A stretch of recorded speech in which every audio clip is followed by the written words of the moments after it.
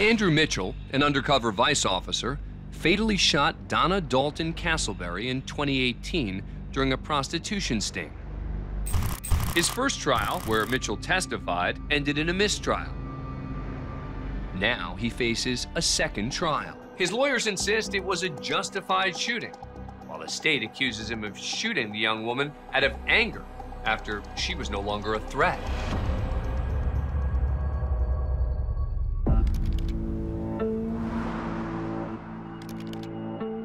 On August 23rd, 2018, Donna Castleberry, a 23-year-old mother of two, was on the west side of Columbus here in Franklin County when she encountered the defendant. He was working undercover. He picked her up, suspecting prostitution. After he stopped the car, he told her he was a police officer and she was under arrest. She said, "Where's your badge?" He said, "I forgot it." You're right, he did not have a badge on him that day. Because of a policy that existed back in August of 2018, undercover officers did not have to carry their badge on them. The issue in the case was the interaction between Andrew Mitchell and Donald Castleberry spiraled out of control. She didn't believe it was a police officer. She believed she was trapped in a car by somebody who was trying to rape or harm her. Donna Castleberry pulls out a knife when he is buckled into that driver's seat of the Mitsubishi. She attacks him with that knife. This cut required 34 stitches, and then she comes towards him to get into the back of the car. He thinks she's going to slash his throat. She was trying to get help. She wasn't a threat when she was trapped in the back of that car with no way out. The car was equipped with child locks, so she had no way to exit the vehicle. He fired 6 shots. Donna Castleberry was in the backseat of that car. She was trying to get away. Any threat was over. Our community is divided for or against the police, so the stakes were incredibly high. There's no question if he's convicted of murder. I have no other option but to send him to life in prison. One of the first things investigators discovered at the crime scene was the cell phone audio recording Andrew Mitchell made. Per Vice Unit policy, he'd recorded his and Donna Castleberry's entire interaction up until the very end. It would prove to be a critical piece of evidence. Don't put your hands on me. Don't put your hands on me. Don't put your hands on me. Help! She got a knife. Help! She just cut me. Help! Get off of me! Just cut me. Help! Please help me! Help! Oh! Good nightmare. The prosecution's case was an audio recording, and then it was synced up to a very grainy video. It was video from the apartment building. He had time to release his seatbelt, to open his door, to reach down between the seats for his gun that was in a holster, to pull the holster out, to pull the gun from the holster. He sustained a cut to his hand and no further injuries of any other sort. During the entire time, she was begging, "Help me." She was scared of him. Please help me! Please help me! The first time we heard the audio recording was in the courtroom, and it was worse than I could have ever imagined. I didn't expect to hear her beg for her life.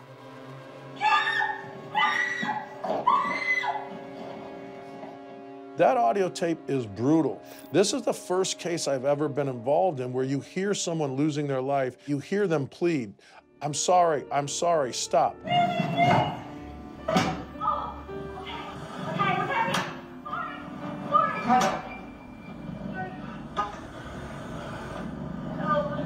Jurors were listening to her be on the receiving end of 6 gunshots. Those are powerful, powerful things for a jury.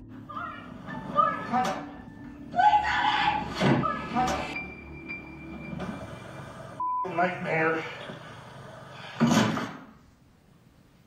Those were the last words of Donald Castleberry. Facing up to life in prison, Vice Detective Andrew Mitchell has taken the stand in his own defense. The 30-year police vet is accused of murder and manslaughter in the shooting death of Donna Castleberry. Anytime you have a confrontation with somebody in a closed space like this car, I'm going to have the person demonstrate as much as possible. If you would grab the student's hands. Okay. So you're saying at this point in time you were pushing? Yes, I'm pushing as far as way as I can get. Casselberry is up against the dashboard. Correct. And where is her foot? Her left foot, it was mainly right there on my Adam's apple. Did you believe she still had the knife at that point? She definitely had the knife still in her hand. In my well over 150 trials, I have never seen that type of demonstration in the middle of a trial. I thought it was very effective. How do you cross-examine a witness that just did that demonstration? The prosecutor's not going to get up and do that. So you can get a point in Andrew Mitchel's favor that can't be counterpointed. Thank you, Mr. Even though his testimony on direct examination had been very strong testimony, under cross-examination, they're gonna try and get you to react, to slip up, to say something that you shouldn't have said. When you were interviewed by Sergeant Pilia, do you remember telling him you didn't know which leg was pressed up against your neck? She placed her foot against my neck. And you didn't recall which leg? No, I didn't. If that's what I said in my statement. Has that come back to you since, that information? Just going over things with my lawyers and remembering what happened. This was determined it was her left foot. Do you remember it being her left foot? No, at the time I didn't remember it was her left foot or her right foot. So the demonstration Miss Caitlin did with her left foot, maybe it wasn't her left foot after all, was it? It was her left foot because that's the DNA was found on her left foot. So that's why you say it's the left foot, to match the evidence? Doesn't matter what foot she had on my neck, she had one of her feet on my neck. It looks bad. It looks as though he's making it up, or it looks as though he's lying, or it looks as though he's saying a physical evidentiary thing to corroborate his testimony just now. There were no pictures taken. You suffered no neck injury, right? It still hurt when I was in the hospital. You never had anything documented, right? I doubt you could see them, I think. I have brown skin. It's hard to see any kind of mark.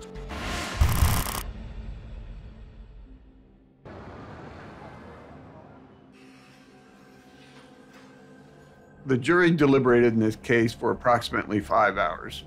Everyone can have a seat. When the verdict came back so quickly, I was sure that it had to be a good sign.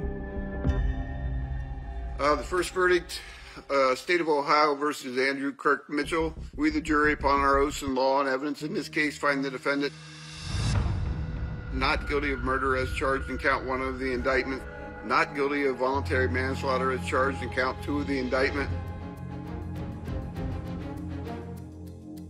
That is when my world came crashing down around me, because he is the man that killed my sister. Thank you. On behalf of the community. Up until that moment, I fully believed we would have a guilty verdict. I never even fathomed that he would be acquitted of these charges. When they came back not guilty of everything, it's just a huge sign of relief for Andrew and his family. I believe Andrew Mitchell taking the stand was essential in his defense. I do not believe there is anything else in the trial that has much impact on the jury to have a different verdict.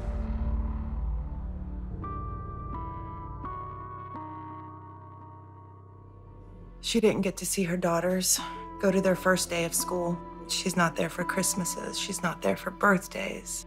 And every holiday that passes, she is missed. He felt like he was justified in what he did, and I never will.